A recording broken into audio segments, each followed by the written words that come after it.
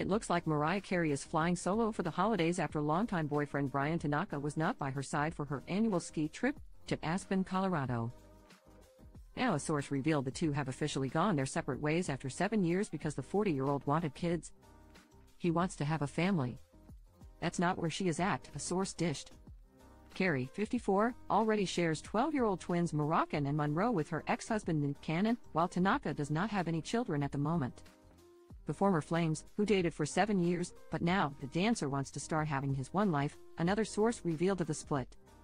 As OK previously reported, Tanaka has been MIA from important milestones in the singer's life. Case in point, he was nowhere to be found on her Merry Christmas One and All tour that started in November. Adding fuel to the fire, the Always Be My Baby songstress hinted that she's been going through it as of late. I've been looking forward to this Christmas for, like, the whole year. Since last year, because last year wasn't the greatest, she shared. I'm thankful for them all, but it wasn't my most fun version of Christmas ever.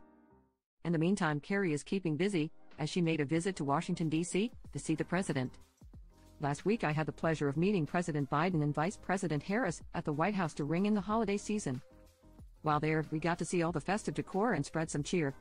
She captioned the cute photos of her kids in the Oval Office via Instagram on December 20th. On this latest tour, Carey has gotten to spend lots of time with her kiddos, and they've even been on stage with her. I love it, the obsessed crooner said of her kids following in her footsteps. I love seeing them stepping into this performance space, this music space, and the fact that they're eager to do it, that's on them, you know what I mean? I'm not forcing them to do anything. I never say you guys gotta do this, you know? Page 6 spoke to the source.